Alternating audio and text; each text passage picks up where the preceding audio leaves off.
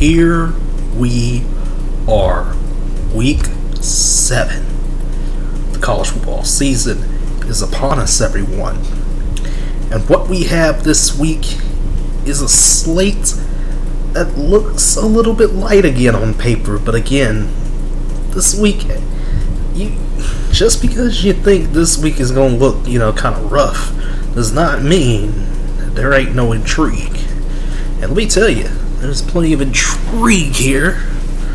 Plenty of it. And you get started on Friday night, going all the way until late. So that means we're going to have a recap after, 1 a.m. again, But I've highlighted 6 main games here. There are 18 top 25 games. Not everybody's playing a top 25 opponent, obviously. And there are certain teams that are off this week. So a couple teams are off. Coastal Carolina, SMU, Notre Dame. Those teams are off this week. Penn State and Michigan State. Not Michigan State. I meant Michigan, Ohio State. Those teams are off this week as well. Penn State also off. So you got plenty of interesting stuff here, and it's not just gonna be the same old stuff like it is. Last week was insane, but this week gets even crazier. Now we start on Friday night. Friday night is Cal, Oregon, and San Diego State, San Jose State. Now Cal is not a good team. In fact, they are 1-4. The only reason that this game is significant is that C.J. Burdell, he is done for the season.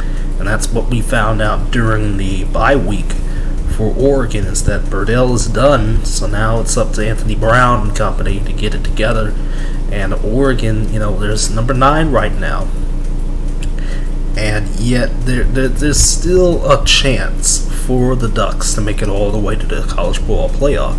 And that hinges on a game we'll talk about in one of our highlighted 6 games. So, it depends on a lot of things, the Pac-12, and California just isn't going to be that type of statement win that the Ducks want. They need to take care of business here with Cal and hopefully get out of this game without any more injuries. San Diego State, San Jose State is going to kick off at the same time. It's a rivalry matchup. We all know this. San Jose State has not looked good this year. They won the Mountain West last year, but they got blasted by Colorado State last week, and they don't have Nick Starkel. Nick Starkel has been out with a injury. I believe it was like a shoulder injury or something like that. And Nick Nash is the quarterback now for the time being, at least. Not sure if Starkel will return at any point, but Nick Nash has been the starter for the last couple games, based on what I've looked up for San Jose State.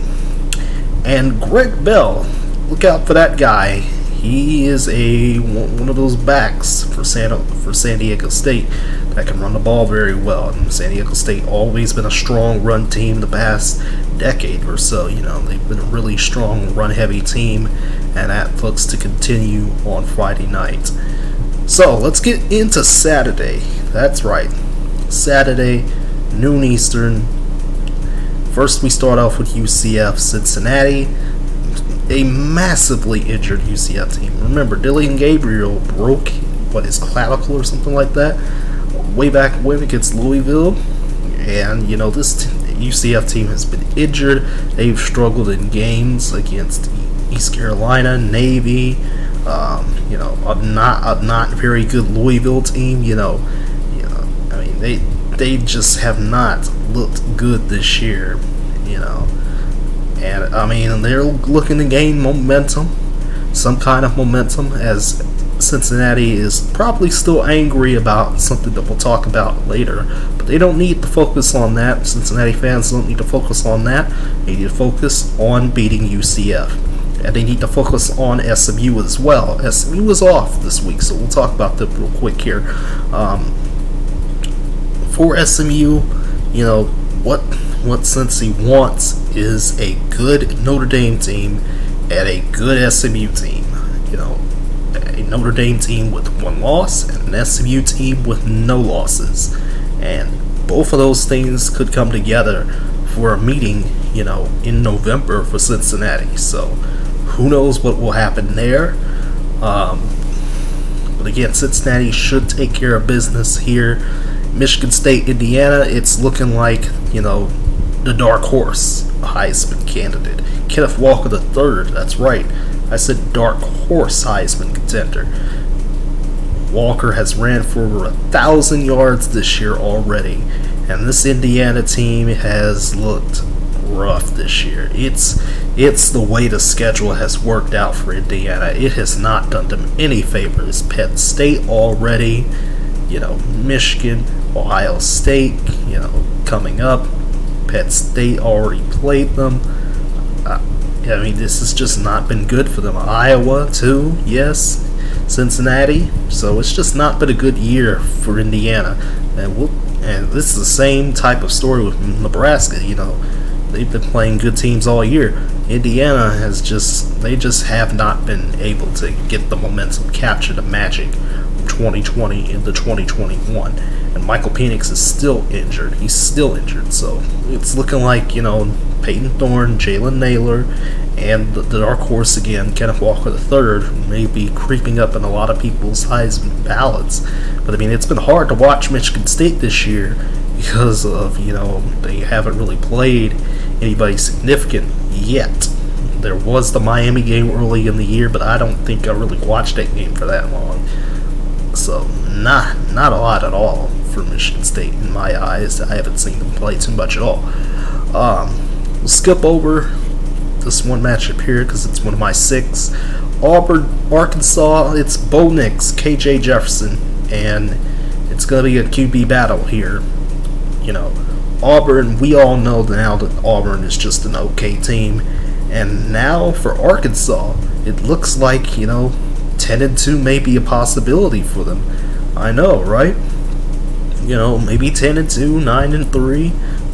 Probably leaning more towards 9-3 in all honesty.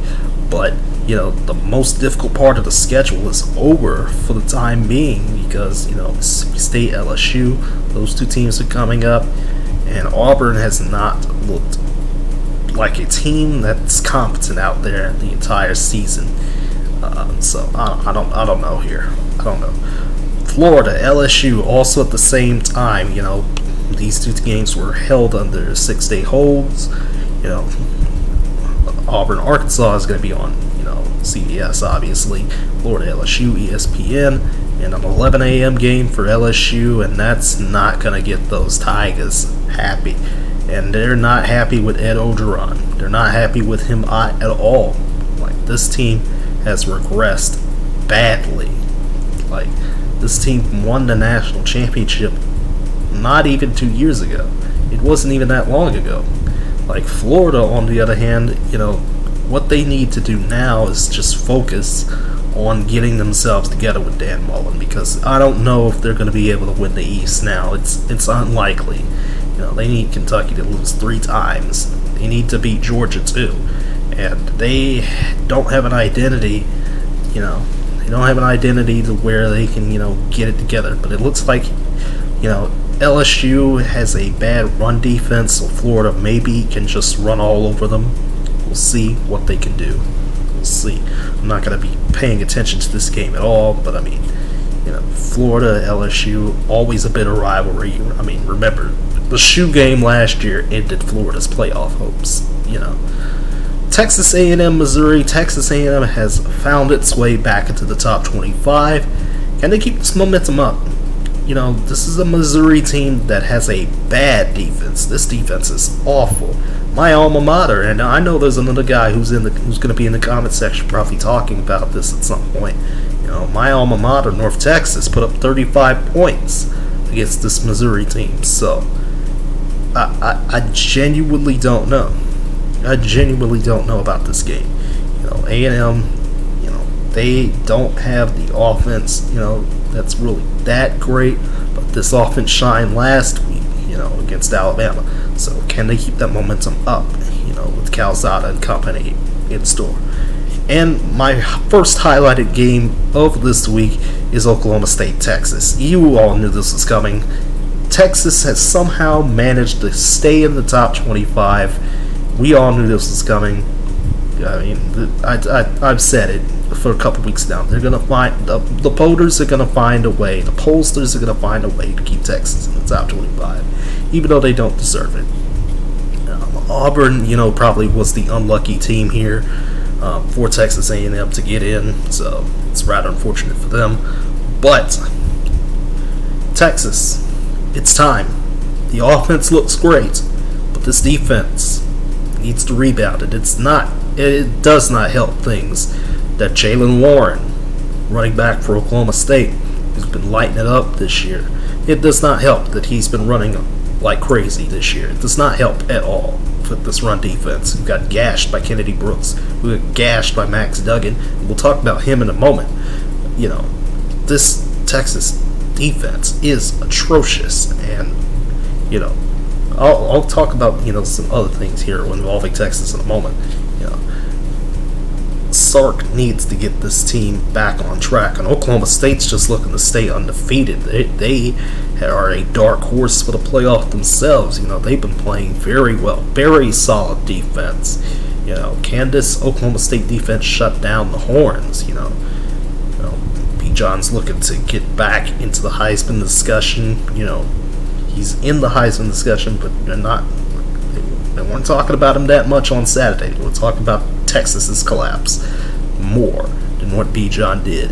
Can B. John Robinson get back into that Heisman discussion like that?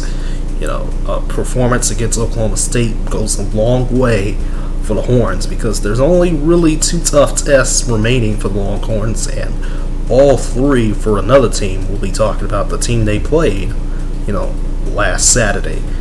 They have 3 tough matchups coming up. Talking about Oklahoma, and for Texas, there's 3 big matchups remaining for them. So they're gonna have to get it together.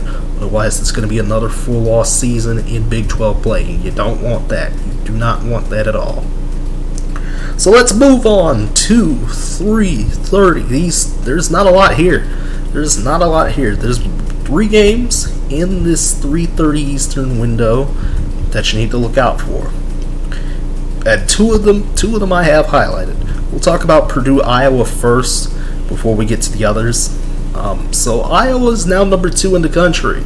We haven't seen, Iowa team, ranked that high in a long time. In fact, it was the year Michigan State made the playoffs. And this is a Purdue team that is weird. Like, this Purdue team lost to Minnesota, who lost to Bowling Green, but they beat Oregon State, who is still technically, first in they're still technically in the in the race to the Pac-12 North, right now, but this is and that Oregon State team is actually pretty good. They have 2 losses though. Somebody was able to remind me. I was able to look that up last week. So Oregon State, again, that's a good team, but Minnesota, not so much. So I don't know what kind of identity Purdue is, and Purdue hasn't beaten a top 10 team, a top 5 team since the 70s. So, there could be some magic at play here. There could be some sort of magic coming on here. Alright, let's get to the big ones. We all know what we came here for. Kentucky versus Georgia. Number 11 Kentucky, with Will Levis shining at quarterback. Kentucky's run game shining like a brilliant star. This Kentucky defense is the second best in the SEC, behind Georgia. With Smoke and Rodriguez running the ball, it's legit for Kentucky. They have looked legitimate out here. At Georgia, for Georgia, they're a heavy favorite. And, again, people are probably going to say something like, well, Kentucky's going to get blown out. Don't say that this is going to be a close game again, Big Boy Sports. Don't say it again, Michael. Don't say it again. This game is going to be close. I'll tell you this right now. It's going to be a defensive battle. It's going to be a slugfest. Georgia is dealing with injuries. A lot of teams have been dealing with injuries that have been really plaguing them this year, and Georgia hasn't really felt the brunt of those injuries yet. They also haven't really felt the brunt of this QB controversy. JT Daniels is still injured. He's still battling through an injury, and Stetson Bennett has played solid. But, what is going to happen with this QB controversy? At some point, it's going to need to be addressed. And, Kirby Smart has to get it. He has to get this Georgia team, keep them focused. There's still tough tests remaining for Georgia. This is not a cakewalk like everybody thinks this is. And for Georgia to stay number one, that's all they got to do is keep moving forward. And you keep this defense at an elite level like it has been. The other big matchup is a angry Baylor team who really desperately wants to get into the top 25. I mean, I don't blame them. They should be a top 25 team. And this is a guy we got to talk about, Gary Bohannon. Over 1,000 yards already. No picks. 11 touchdowns. And they are going up against a BYU team that just got caught in the blender last week. They got caught in the blender and they got their fingers, chopped up. This was a bad game for BYU. They've had some misfires and some mistakes, but this was a total disaster. The fumbles and the bad interception. Mostly the fumbles. That interception I can really wave off. But those 3 fumbles were critical last week for BYU. Can they clean that up? Can they clean that up? Can they clean, this BYU team? They're finally traveling out of the state of Utah for the first time in a long time. They haven't played a game that hasn't been in Utah in quite some time since the Vegas game against Arizona. And they're flying all the way out to a future Big 12 foe in Baylor. So, Bohannon going to go up against, Jaron Hall and Kalani Sitake and company. Again, this is still a good BYU team. Again, they're only number 19 for a reason. I said it in my recap that there's still plenty of time for BYU to get things together. And they can have a solid season if they continue to do what they need to do. And this is a big-time matchup here. Big-time matchup in the 3:30 window. So keep your eyes on those 2 games right there. Alright, let's move on to the 7 Eastern window here. TCU, Oklahoma, it's now time.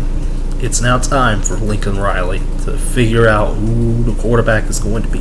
I think we all know who it's going to be, but there's still probably some people in the Oklahoma spaces thinking that Spencer Rattler is the guy. Or, he's probably not the guy anymore. I'm just going to assume that. We're all going to assume that. We're all going to say that. It's going to be Caleb Williams' time to shine, with this Oklahoma offense. And now Oklahoma has an inside track to make it look easy, but it's not going to be easy for Oklahoma. I've said this before, and I'll say it again. I'm thinking that Oklahoma will have a loss this year, maybe even 2.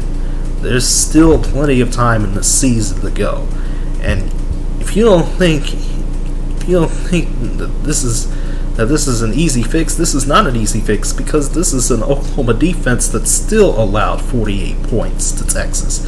Still allowed 35 points and a bunch of rushing yards to a Tulane team that is, 1-5 now? Yeah, that's not a good Tulane team right there. Despite the fact that Willie Fritz, still is doing great things out there. But I mean, this is not a number 4 team in the country. It's not. But they're gonna be at number 4 for right now. They're gonna be at number 4, and this is a TCU team that has had ebbs and flows. They've ebbed at times and they've flowed, and the flow has been beautiful at times. Max Duggan is a guy that can ball, and this TCU team can run it. Gary Patterson's always been a tricky foe for the Oklahoma Sooners. Always been tricky for the Sooners to play, you know. And it's gonna be no different on Saturday night. Gonna be no different, you know, on this Saturday night. Not gonna. This is not my bolted game, by the way. So, I mean, I'm just telling you, Oklahoma has to get it together if they want to say that they're a college ball playoff team. They're not right now. Nobody is. They have a glaring weakness that needs to be fixed if they want to say they can tout themselves up as a team to beat, because they're looking very beatable. And we all know somebody who's very beatable. That's right, Alabama. They're going up against Mississippi State, and Bama's defense has been a problem this year. I thought it was run defense at first, but I think it's just the defense overall. If Zach Calzada can pick this Bama defense apart and Florida can run all over it, I think there's just problems all around. There's just problems all around for Alabama. You know, the play calling hasn't been good. I'm surprised. I forgot Bill O'Brien was even there as the OC for Bama. His play calling in the Texas A&M game was horrendous. You know, Robinson Jr., he's a good back. You know, Bryce Young, he's an emerging freshman. You know, he's thrown, 20 touchdowns, something like that already this year. But, I mean, it's the play calling that, you know, can doom a team at times. It dooms everybody. It doomed Lane Kiffin against Alabama, you know, with Ole Miss, and it doomed Arkansas, you know, last week in a. I mean, again, it was the right play call. It was the right play to call to go for 2. But do you go for 2? It's always the risk of going for 2. And I'll just state my piece on that. But Alabama has a defense that's just not good. And the key to stopping a defense, you know, that is not good is somebody we've known for quite a while, Mike Leach. Oh boy. Yeah, this is the same Mississippi State team that beat A&M with ball control air raid. And Will Rogers, a young quarterback. But ball control air raid is what beat Texas A&M the second time. I don't know what kind of strategy Madman has for Alabama. I really don't, because it seems like Will Rogers has been emerging as a quarterback, you know, at times this season, despite the fact that Mississippi State has lost a couple times, but he's emerging, and this is always the problem. This is always the problem, you know. I've seen it before with Mike Leach, and I'll see it again. We've seen it with Mike Leach before. This year, you know, I mean, this was an A&M team with high expectations. I said it a couple weeks back. A&M team with high expectations got ball control, you know, air raided by Mike Leach. Masterclass in coaching. LSU 2020. Masterclass in coaching. I'll go all the way back to 2008. Texas Tech. Masterclass in how to be a highly ranked team.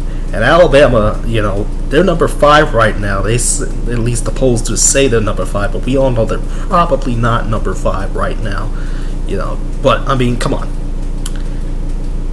Alabama, if they want to win the West, they can't lose anymore, because that gives it to Ole Miss, and we all know the rest of the West has been beating up on each other. So at least for the time being, you know, it could give it the division, the SEC West, to Ole Miss if Alabama loses again, and that might happen.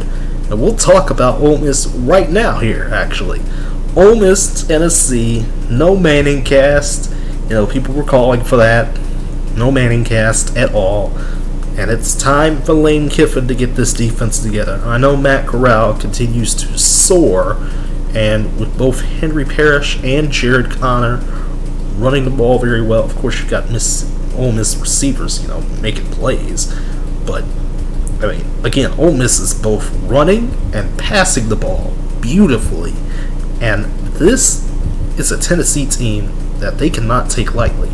Yes, this is a Tennessee team that has not played great competition, but Josh Heupel seems like he's finally gotten the kinks worked out. He took his spread system from UCF, and he brought another guy by the name of Hendon Hooker with him.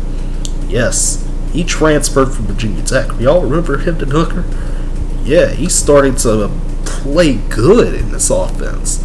Again, Heupel's offense has been a speedy, fast-paced offense that likes to score points. And that's exactly what Tennessee's been doing. So we're going to have another high-scoring game. This is actually my next bolded game here. This is going to be a big one right here for number 13 Ole Miss. Again, there's a couple tough tests for Ole Miss remaining, but this is a big one right here.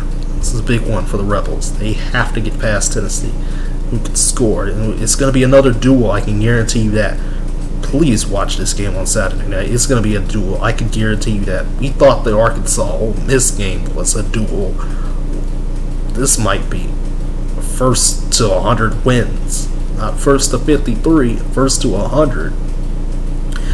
Next up, next bolded game I have on my list. Yes, it's time to talk the ACC again. Yes, it's time to talk NC State Boston College. Yes, Devin Leary needs to play lights out like he did against Clemson. And yes, Boston College is using a backup in Grossel. He's been used for the last couple games, as injuries have continued to pile up. But this is a Boston College O-line that has been elite this year. And Pat Garwell III, I believe I'm saying his name right, he's been running behind this offensive line. I've read about this offensive line already for Boston College, and this O-line looks elite. Can't say that about a lot of O-lines here in college football, but it looks like this Boston College O-line is looking pretty good. And this should have been a ranked matchup, but again, Boston College blew it against Clemson a couple weeks ago, and it's rather unfortunate for them. So again, NC State only has one loss, Boston College only has one loss, and they're looking to get the ACC back up some credibility, because there's Wake Forest, who's undefeated, but they're off this week, and we'll talk about Wake Forest next week. So get prepared for that, because October 23rd. October 23rd is gonna be the best weekend of college football that I get to cover. Oh my goodness! But I'll save that for the October 23rd edition of my preview, predictions, and recap and stuff like that. But yeah, NC State Boston College is the 5th game I have highlighted here. And finally, last but certainly not least in my analysis for this week, my preview and my predictions, and stuff like that, is number 18 Arizona and Utah. And remember, Utah got beat by BYU? Yeah, they jumped up and are 2-0 in the Pac-12 South, dismantling USC in the Coliseum. There was a couple of tragic deaths in the Utah program that they got over. And Cam Rising, I remember Cam Rising, right? Yeah, he's been playing pretty good. He's been playing pretty good out there. Yeah. Utah may be another team that looks legitimate in the Pac-12. We can't count the Pac-12 just yet. Like I said, I'm not sure if Oregon plays both Arizona State and Utah, but I do know that this game in the Pac-12 South is going to be critical. And look to Tyler Johnson for the Sun Devils defense. He was playing pretty good last week. In fact, he was named National Player of the Week, last week. And Jaden Daniels, he is continuing to play very, very good football. That's what you love to see, for the Fighting Herm Edwards and the Sun Devils. Another road game late for Arizona State. It's unfortunate for them. But yeah, we have an interesting slate. That's my 6. That's all the top 25 games this week. And, week 7, it's going to be real. It's going to be raw. There's going to be more separation coming. And let's do this, guys. like, share, comment, subscribe, click the notification bell, do all that good stuff, and I'll see you very, very soon with more. Take care, everybody.